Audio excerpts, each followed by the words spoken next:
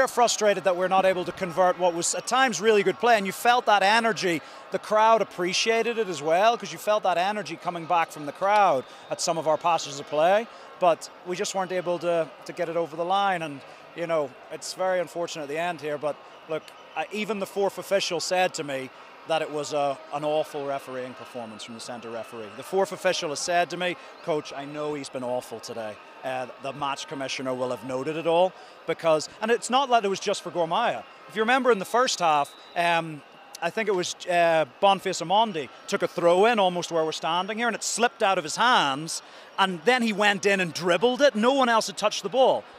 You're not allowed to do that. You're not allowed to throw the ball to yourself. You're not allowed to, you know, at the end, the foul on Rooney, on Yango racing through. I thought for both teams, the referee just wasn't giving fouls. It was remarkable, really, and it was in the first half. We spoke to the fourth official.